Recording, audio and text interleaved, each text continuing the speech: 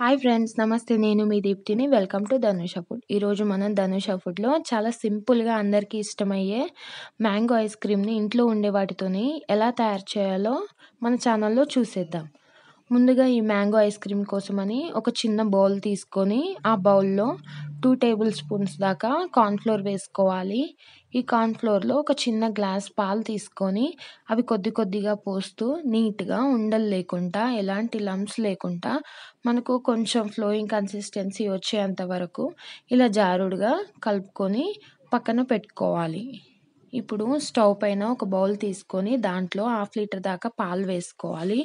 పాలు వేసుకున్నాక మీడియం ఫ్లేమ్లో పెట్టుకొని ఆ పాలని బాగా మరిగించుకోవాలి. ఇలా ఒక పొంగు వచ్చాక గరిటెతోని ఒకసారి కలుపుకొని 1/2 కప్పు దాకా షుగర్ తీసుకున్నాను. ఇక్కడ మీకు కావాలనుకుంటే కొంచెం 1 కప్ షుగర్ కూడా తీసుకోవచ్చు. షుగర్ వేసుకున్నాక అది ఒకసారి మెల్ట్ అయ్యేలాగా కలుపుకోవాలి. ఇలా బబుల్స్ వస్తున్న సమయంలో మనం కలిపెట్టుకున్న కార్న్ఫ్లోర్ మిశ్రమాన్ని వేసుకొని మరోసారి కలుపుకోవాలి. కార్న్ఫ్లోర్ వేయడం వల్ల మనకు పాలు అనేది త్వరగా చిక్కగా అవుతుంది. చూడండి, ఇలా గరిటెతోని కలుపుతూనే ఉండాలి, లేదంటే ఉండలు కట్టేస్తుంది. ఇలా ఒక పొంగు వచ్చాక మనం స్టవ్ ఆఫ్ చేసుకొని ఈ కార్న్ఫ్లోర్ మిశ్రమం దగ్గర అయ్యేంత వరకు ఉంచుకోవాలి. తర్వాత ఇలా పూర్తిగా చల్లార పెట్టుకోవాలి. చల్లారాక మనం ఒక మిక్సీ జార్ తీసుకొని చల్లార పెట్టుకున్న పాలుని ఇలా మిక్సీ జార్లోకి మొత్తం వేసేసుకోవాలి. ఇలా వేసుకున్నాక చెక్కు తీసేసి చిన్న చిన్న ముక్కలుగా కట్ చేసి పెట్టుకున్న ఒక మామిడికాయ ముక్కల్ని ఈ పాలల్లోకి వేసుకోవాలి.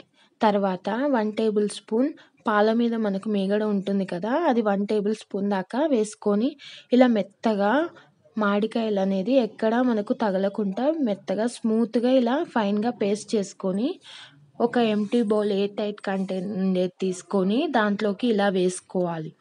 ఇలా వేసుకున్నాక 7 నుంచి 8 గంటల వరకు రిఫ్రిజిరేటర్లో పెట్టుకోవాలి, లేదంటే ఓవర్ నైట్ కూడా పెట్టుకోవచ్చు. నేను ఇక్కడ ఓవర్ నైట్ రిఫ్రిజిరేటర్లో పెట్టాను. చూడండి మనకు ఐస్ క్రీమ్ అనేది ఎంత చక్కగా అయ్యాదో. ఇలా ఒక గరిటెతోని తీసుకొని దాన్ని స్క్రాప్ చేసి తీసుకుంటే మనకు ఐస్ క్రీమ్ షేప్లోకి బయట ఎలా అయితే ఉంటుందో మనకు కూడా ఇంట్లోనే ఈ స్పూన్తోని అలా చేసుకోవచ్చు. అంతేనండి, ఎంతో సింపుల్ అయిన మ్యాంగో ఐస్ క్రీమ్ అనేది మనకి ఇంట్లోనే రెడీ అయిపోతుంది. ఈ రెసిపీ కనుక మీకు నచ్చినట్టయితే లైక్ చేసి సబ్స్క్రైబ్ చేసుకోండి.